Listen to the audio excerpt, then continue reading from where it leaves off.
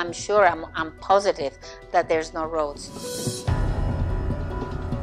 Es pura mentira, son carreteras que son. There is this clearance, okay. Si tú te pones en contra del gobierno, tú vas a ser perseguido.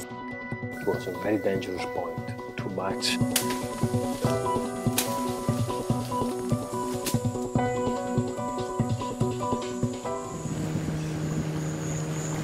A remote forest at the center of a controversy.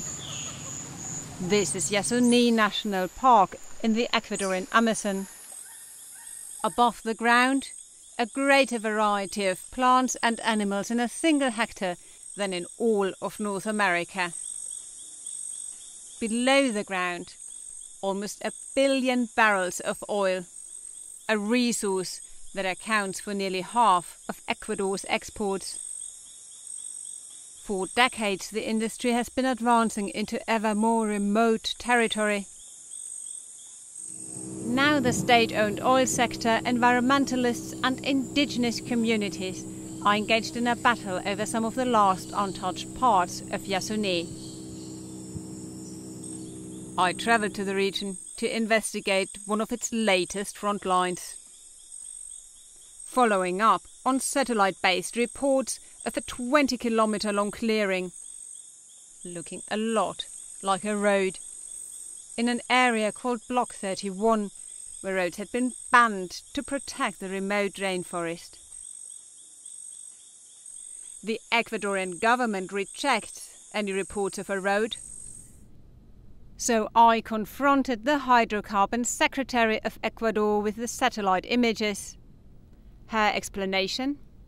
I'm sure that from the plane that looked as if it was a highway, but there's no need to have a highway.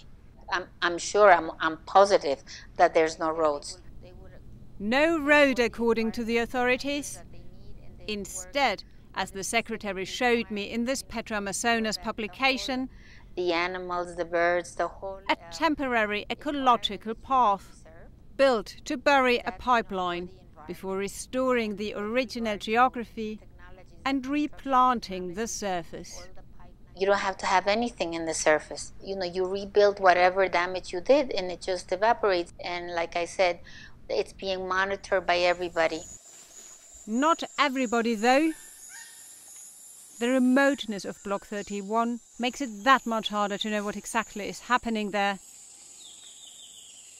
It's very far place. It's very difficult to go there. And when a group of environmentalists called the Yasunidos tried anyway last year, they found themselves confronted by armed guards and military, forcing them to turn back. The problem is lack of transparency. There is a typical military control of the territory. Oil activities is typical activity controlled by militaries or private security activities. People want to see this area. It's impossible to enter. I decided to give it a try. Getting to Block 31 was a journey deep into the forest. For entire days, travelling in a small boat through the mud-coloured waters, we passed nothing but an abundance of animals and dense canopies. As we got closer, we continued on foot. After hours of making our way through the thick undergrowth with a machete,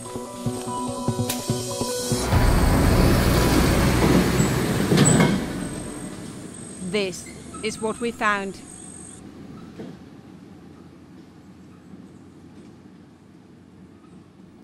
I showed this footage to a team of geographers at the University of Padua in Italy and asked them to analyze it in relation to their satellite data.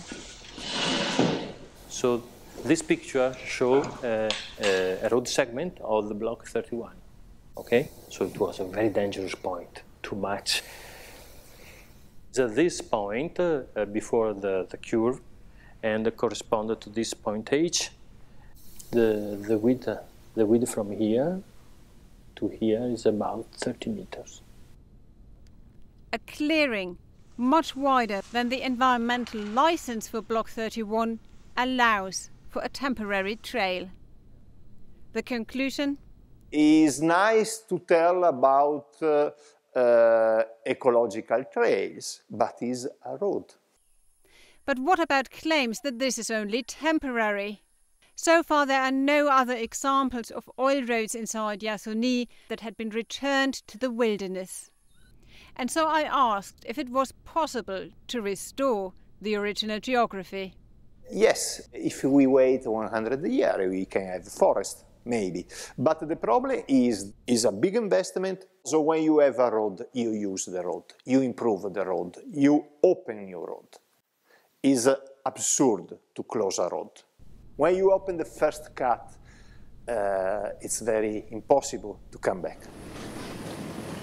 Is this a road of no return? The question is deeply worrying to those who call this forest home. Indigenous communities, some of them prepared to fight oil developments in their ancestral territories, knowing that the Amazon region is one of the most dangerous places in the world to be an environmental activist, with indigenous communities bearing the brunt of the risks.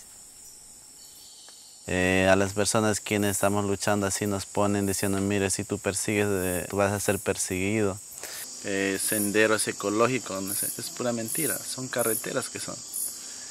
Que la que está dentro del bloque 31, que es una carretera. Mi lucha no es por mí, no es por mi papá, no es por mis abuelos. Mi lucha es por mis hijos, por los hijos de nuestros hijos, así sucesivamente detrás, por ellos. Para que nuestros hijos ellos no deberían venir a vivir en un área contaminado. Roads have already transformed other parts of the area. In 2 decades of running a biodiversity research station inside the forest, Dr. Kelly Swing has seen the effects firsthand. What happens is that a road gives access to the outside so that they can come in and extract things and they can take those to markets. In Yasuni, when we're talking about impacts, we really are talking about impacting more species per square kilometer than any other place on the planet. When you open a road along the roadsides and into the forest for some distance, the truth is that you end up losing at least all the large fauna. The real problem here is that we've already lost so much of that region that we really are coming down to the last remnants. Right next to Block 31, this is one of those last remnants. An oil block called ITT, infamous for a failed high-profile initiative to keep the oil in the ground. Last year, the authorities gave the green light for PetroAmazonas to extract oil here too, making familiar-sounding promises. Being where ITT is located, which is such a pristine and the most biodiversified place in the world, to ensure that obviously, we will mitigate and do the less damage as we can.